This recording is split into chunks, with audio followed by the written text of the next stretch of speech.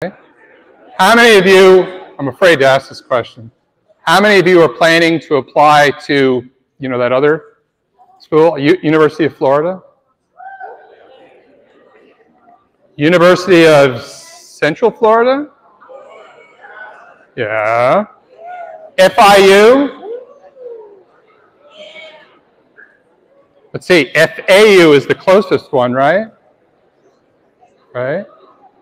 Okay. And there's some others, but I'll skip that for now. Well, let me tell you what I'm going to be talking about today.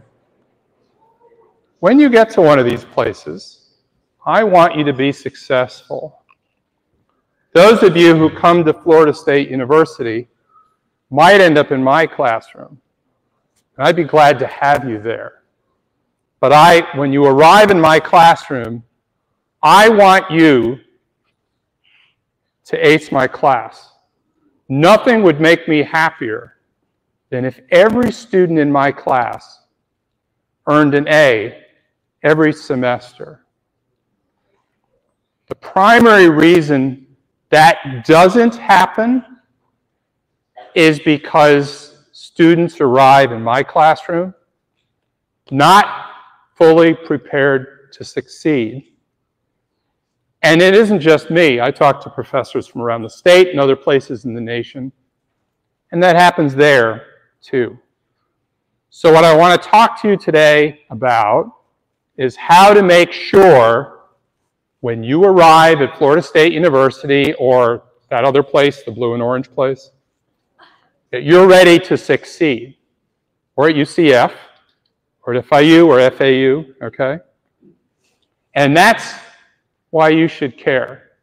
If you arrive at our university and you want to do something that I think is cool, I want you to be ready to succeed in that. So let's get started. All right, well, first thing I'm going to talk about is money. So it turns out what I've done here is listed 25 college majors plus ties, so there's actually more than 25. That as of February 2023 were the highest paid college majors. Okay? So I don't know if you can see, a lot of them are engineering. It's chemical engineering, computer engineering, there's computer science. Physics is up here. Okay? All the ones in red are STEM careers. Careers that require a lot of competence in math and science. Okay. Now, not only do these careers pay well, I think they're really cool, and some of you may believe they're really cool too. You get to do cool stuff, and I'll talk about a few of the cool things that people who graduate in these fields get to do. But I just want you to take a look at these. These are early career median wages. So this is a few years into your career. On the average, you're making more than $70,000 in some of these. Okay?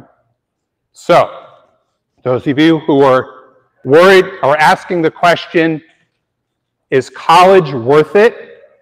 Does college actually open opportunities to me that I wouldn't have if I didn't go?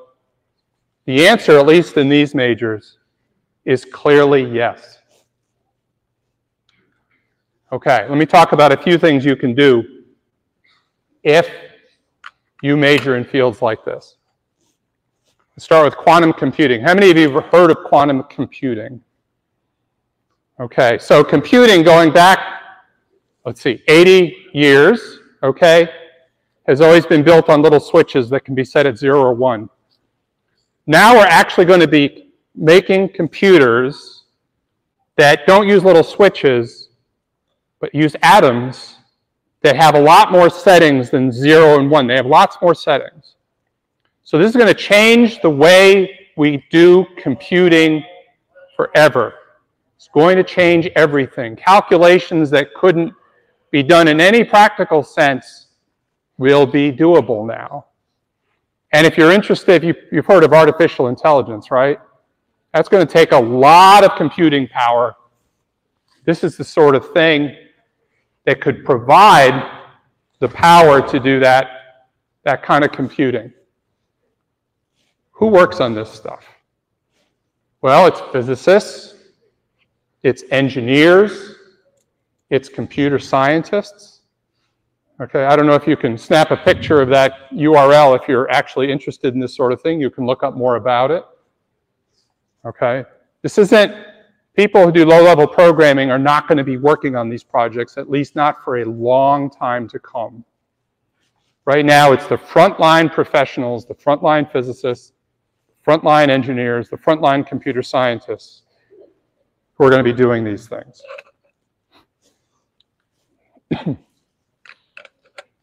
Okay, just up the road, well, not just up the road, but Jacksonville isn't too far from here. This is going to be a new facility for treating cancer in a brand new way.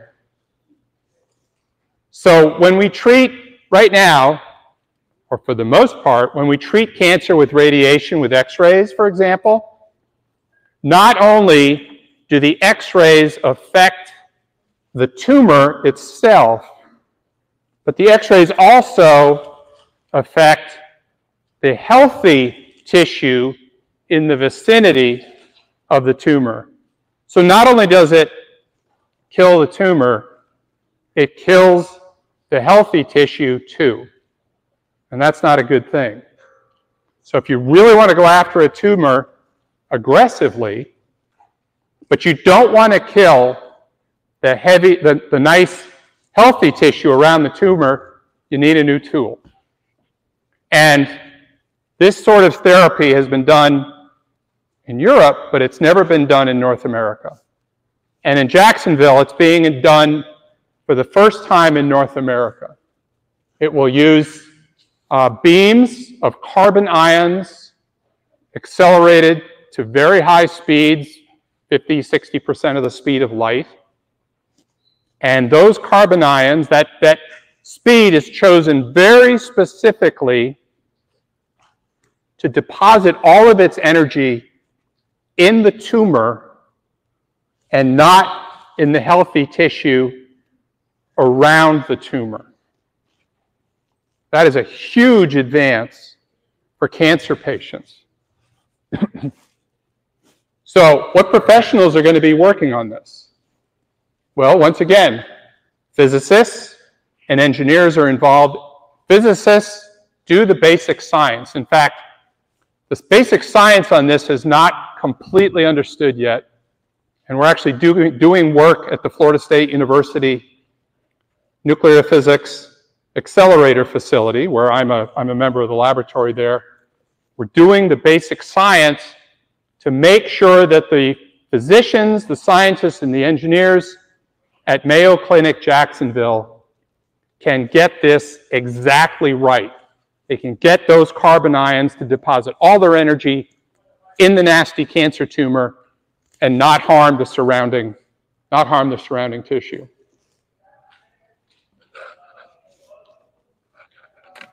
Okay, this seems relevant, right? Hurricanes.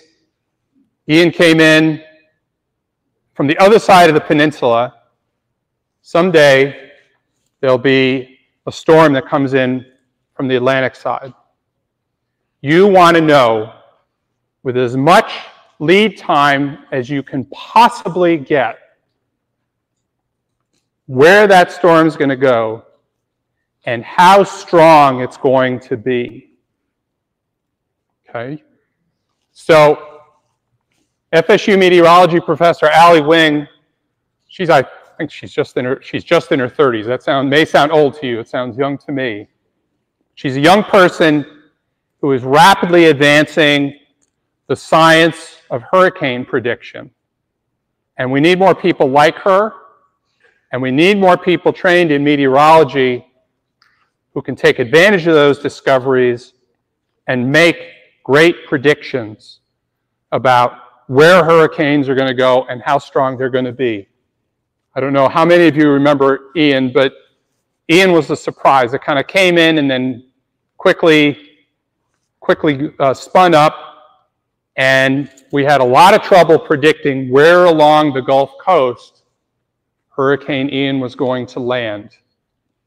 Dr. Wing and other people like her are trying to advance the science of that prediction that affects all of the state of Florida and other places, other states along the Atlantic coast and along the Gulf Coast. The people who are working on this are meteorologists, but meteorologists working at this level are really atmospheric physicists. In fact, Allie's new graduate student is a former student of mine. He just graduated with a bachelor's degree in physics at FSU, and he's going to set the world on fire, but what he's actually going to do is make Florida safer. You've heard of artificial intelligence. I mentioned I'm a nuclear physicist. So I happen to know Michelle, Dr. Kuchera, Professor Kuchera at Davidson College. She's using artificial intelligence to help us do better nuclear physics experiments. But of course, you're already using artificial intelligence. It's talking to you on your phone. It may be talking to you on ChatGPT too. How many of you have actually tried out ChatGPT? Is it cool or what? I haven't tried it actually, but it's out there. But that kind of artificial intelligence can be used for all kinds of things. And it will be used for actually improving the way that we teach too. Okay, how many of you are thinking about going to medical school? Good, okay.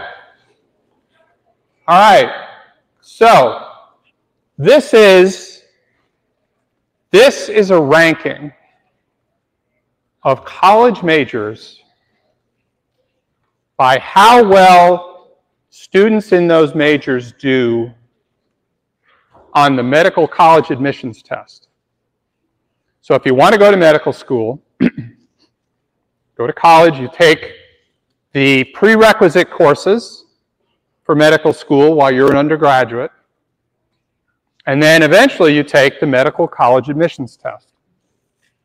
And your score on that exam is very, very important to your admissions prospects. Okay, so you might have thought that if you go to a college where there's actually a major called pre-med, that would be a good major to sign up for. A lot of people are convinced that biology is the best major to prepare for for the MCAT, the medical college admissions test in medical school. But if you look at the top of the list, the college major with the highest ranking, the highest average score on the medical college admissions test is computer science. I'll bet that wasn't on your bingo card. Biophysics is second. Biomedical engineering is third. Then there's economics, physics, mathematics. And then we start getting the majors that actually you might have expected, like neuroscience or biochemistry. But you should not, if you want to be a physician, you should not assume that you should major in biology. And even if you do major in biology, there's a lot of things you need to know now about preparing to be a successful biology major. Okay.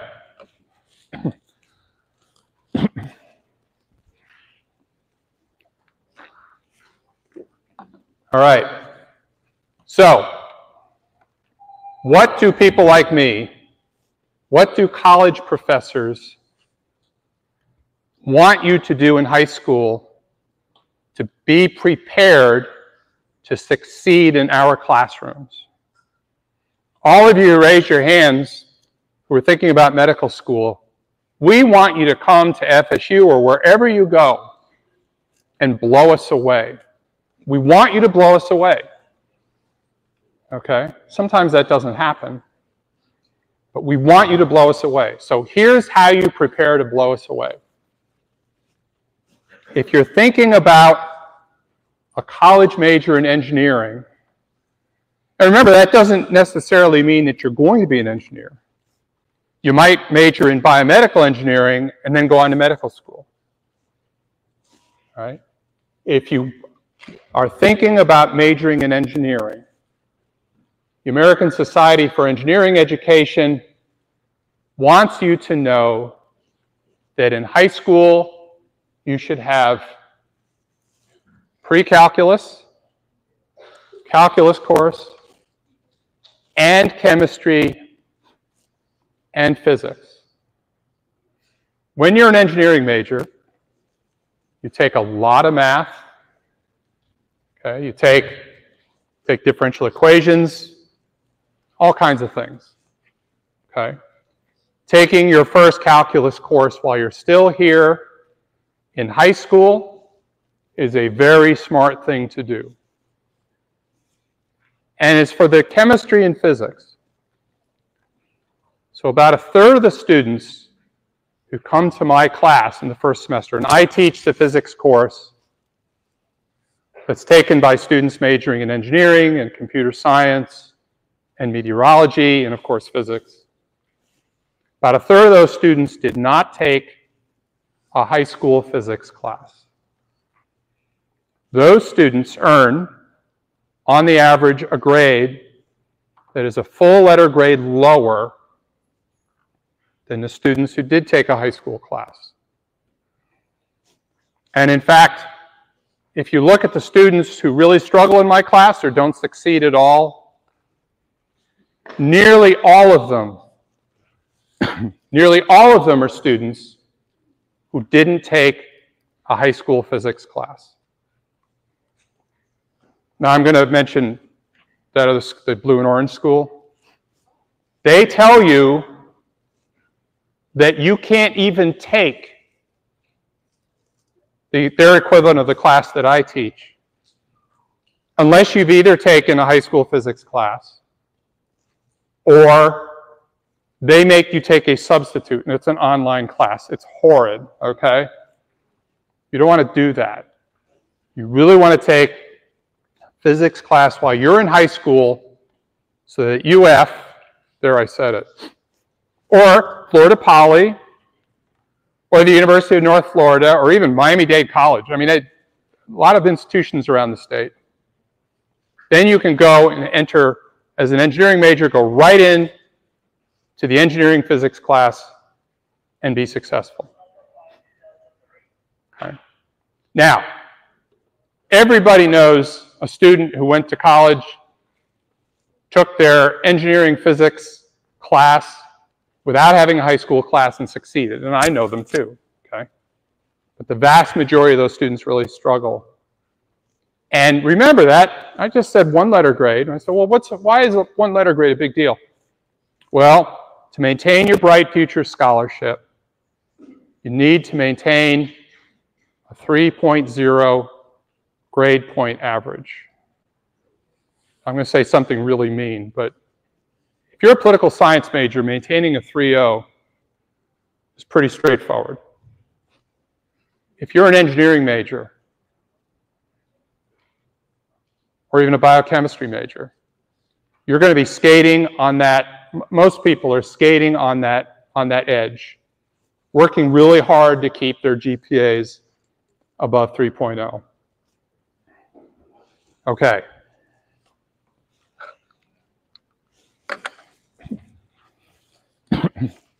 Computer science. Remember, computer science was the #1 college major on the medical college admissions test. So it's a good major for all kinds of things, including working on artificial intelligence, quantum computing, lots of cool things. Okay?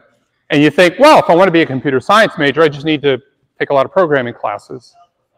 And I hope you have the opportunity to take programming classes here and that you take advantage of those opportunities. But that's not enough. Okay? So I have a friend of mine who's a reporter at the Orlando Sentinel, which is a bit of a drive from here. And she talked to the head of the UCF Computer Science Department. And when she asked him what he wished that students took while they were in high school, he didn't talk about programming. He talked about calculus and physics. Computer science majors have to take a lot of math, something called discrete math, but also a lot of calculus, and they also have to take physics in most places. The computer science majors who show up in my classroom are in two categories. The students who took the physics and the chemistry that they should have taken in high school, and the students who didn't. And you can guess who succeeds and who doesn't. And one of the worst things that happens in my classroom, a computer science major will have a $70,000 a year job waiting for them when they graduate, and they fail my physics class. That happens all the time. And that is not a good thing. Okay, back to meteorology. I mentioned meteorologists are really atmospheric physicists. Okay. So the Penn State Department of Meteorology and Atmospheric Science publishes a page that says, this is what you should do in high school. And what it says is you, of course, should take earth sciences. They want you to know something about how the atmosphere works. But they want you to take physics in high school and chemistry in high school. And if you think about it, that makes sense, right? There's a lot of chemistry going on in the atmosphere. And they want you to take mathematics through at least pre-calculus.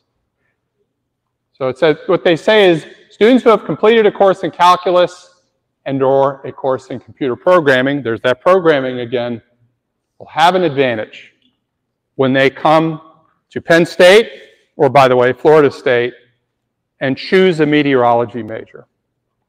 I have too many meteorology majors who show up in my classroom who had no idea that being a meteorologist involved physics and mathematics. And that never goes well. Okay, well, obviously if you want to be a physicist, you should take physics in high school, but you should also try to get that first year of calculus in as well.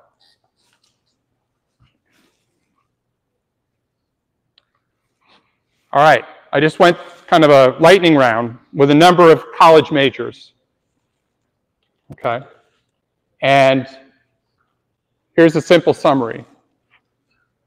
While you're in high school, here in Palm Beach County, here at John I, make sure you take chemistry, physics, and a calculus class.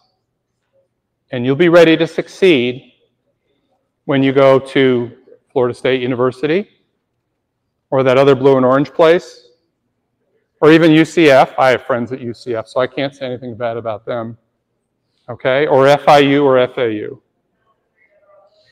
I know the chair of the physics department at FAU, and this is what he wants you to do too. Okay. Now, is taking physics weird? No. About 2 out of every 5 high school graduates in the United States take a physics class. Okay. Here in Florida, it's a much smaller number. It's only 1 out of every 5. Okay. But that doesn't, it's still a normal thing to do. If you're thinking about a career in a STEM field at all, you should be doing this. And calculus isn't weird either. Well, it's not too weird. 15% of the nation's high school graduates take a calculus course. That's normal for college-going students. Now, maybe some of you, how many of you are thinking about being lawyers? Any future lawyers in the room? Okay, good. So, I like lawyers. I'm married to a lawyer. 2 of my 3 kids are lawyers.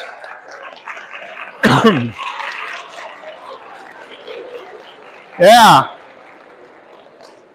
Let me tell you what makes you extraordinarily extraordinarily valuable as an attorney. If you have a strong math and science background, you are super lawyer, okay? My two kids have bachelor's degrees in STEM fields. Their opponents find them terrifying. They're still young, okay? Yesterday, I just came back from visiting my granddaughter, so I was in the house while my oldest child, who's a 35-year-old attorney, was explaining to an expert witness how to talk about his own mathematical analysis, okay? So having these skills, having the kinds of skills you develop in a calculus class, in a physics class, and then if you carry them forward into college, get a STEM bachelor's degree, those skills can go in many, many, many different directions. And if you actually break out of your specific STEM career and go into another career like lawyering, like litigation, you are scary. And your opponents want nothing to do with you. Okay? And that's a good thing for an attorney. Attorneys want to be scary. That's the thing about being an attorney.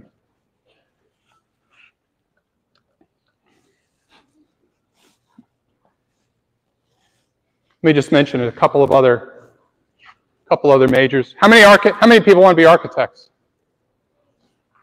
Anybody want to be an architect? Okay, you think architecture is an art field, right? Architecture is an art field, but it's not. Okay? It's not. It's actually something very close to engineering.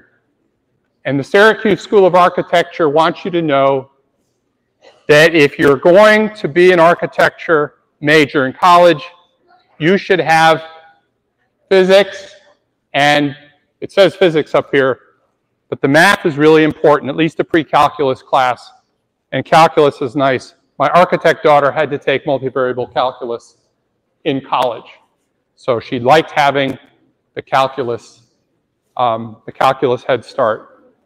Astronomy. Anybody thought about astronomy? This is applied physics. Yeah, you want to see stars. It's not just about looking at the stars. It's about understanding the physics of stars. And let me get back to biology. Okay? Iowa State says, if you want to be a biology major, okay, minimum of 1 year of high school chemistry, 1 year of high school physics, and other great courses. I mean, like you have a marine science course here. That's a great thing to take. But it shouldn't replace the biology, the basic biology, and the chemistry and physics courses that you need in high school to prepare for success as a college biology major.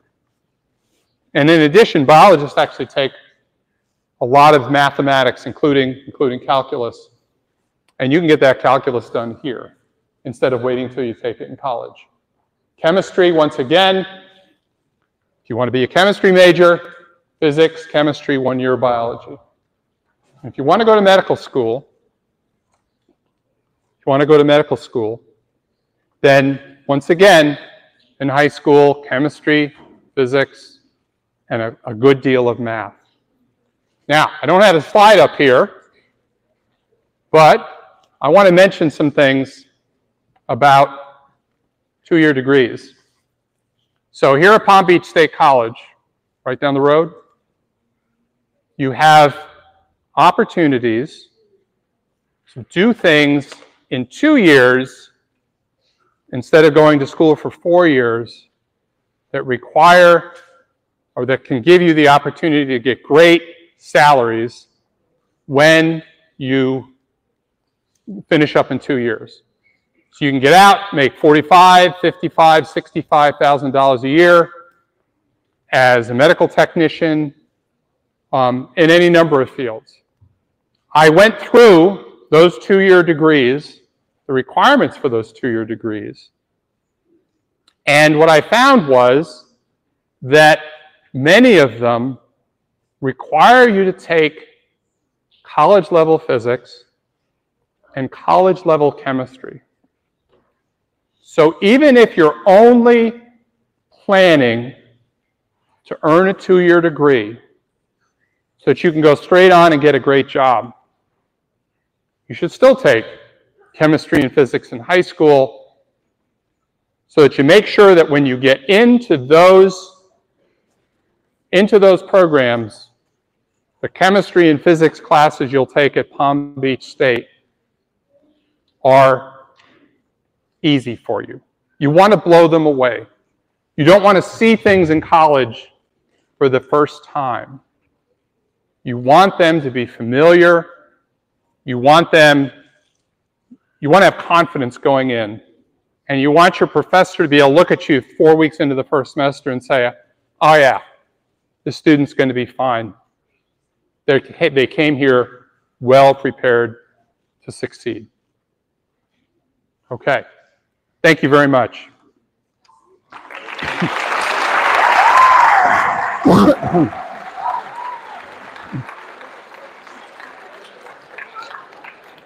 All right. Does anybody have any questions for Dr. Cottle?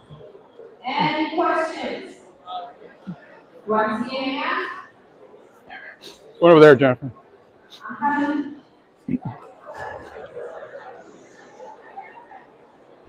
First question.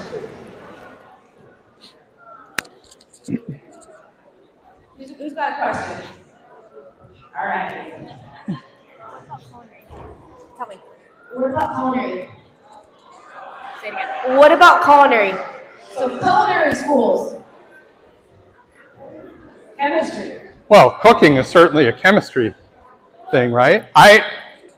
You can't but benefit from learning chemistry before you go off to culinary school. So I think the science is still important, even if you're doing that. Anybody else have questions for Dr. Cottle? I see one. You have to get in there and pass that thing in. Help me out. What's your question? What? Med school? So we talked about that a little bit. Questions about med school.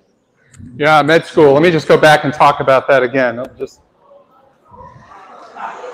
the answer? Med school. You're going to have to deal with, you're going to have to take a lot of chemistry in medical as an undergraduate to be eligible for medical school. Has anybody ever heard of organic chemistry? Yeah. Yeah, I have too. I'm glad I didn't have to take it. My wife took it. She loved it, and I married her anyway. It is really tough. You want to make sure that you have some high school chemistry before you walk into your first college chemistry class. Okay? All right, and one more up here. Well, hang on. And the physics is really important, and you will have to take calculus in college if you want to go to medical school. Now, let me just share a comment I heard from a daughter of a friend of mine who took the MCAT a few years ago, and she said, I had no idea there was going to be that much physics on the MCAT. Okay? So, physics, chemistry, calculus, it's the same formula. If you want to go, let me just point something out. When you put in your medical school application, okay, the most important part of that application, besides the MCAT score, is the grades you earned on the college courses you took. So the grades you earned in physics class, the grades you earned in your chemistry classes, the grades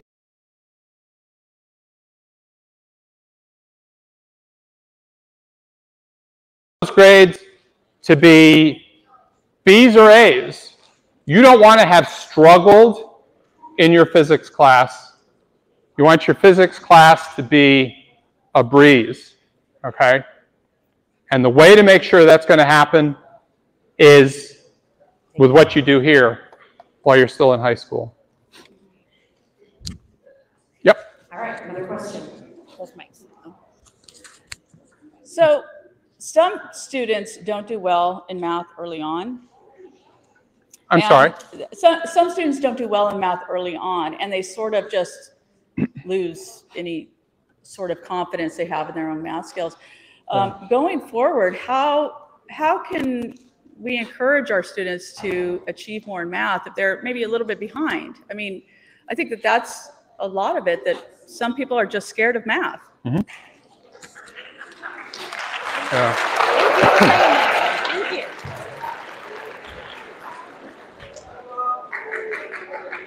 Well, first of all, there's three groups of people that have to be convinced that this is important, this issue is important, and one of them is you.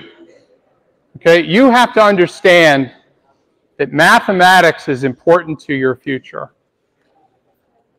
Mathematics is important to your future.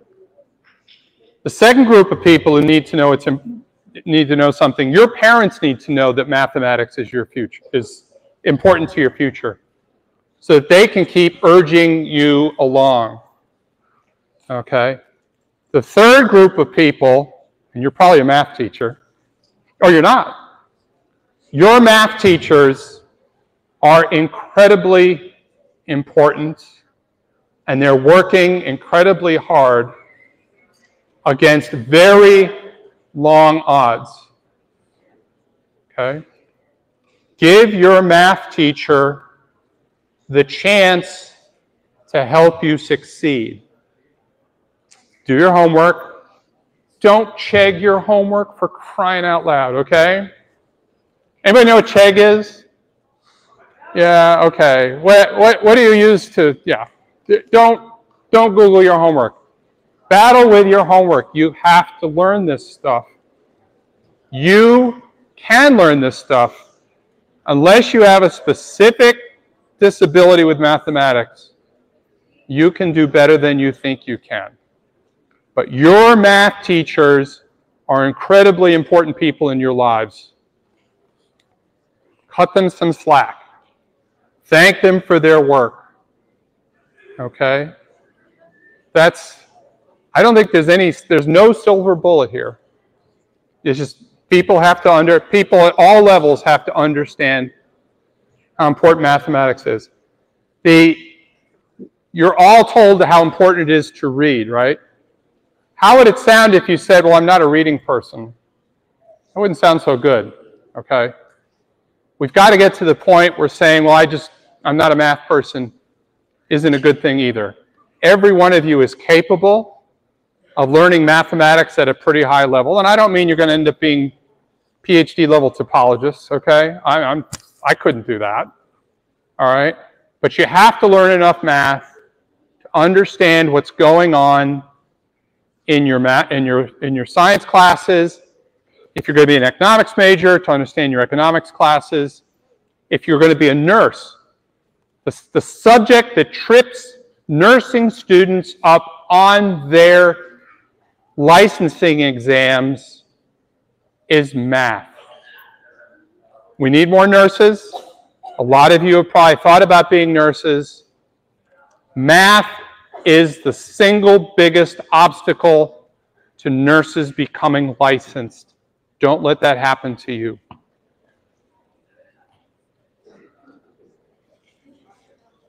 Do we have any more questions for Dr. Cottle?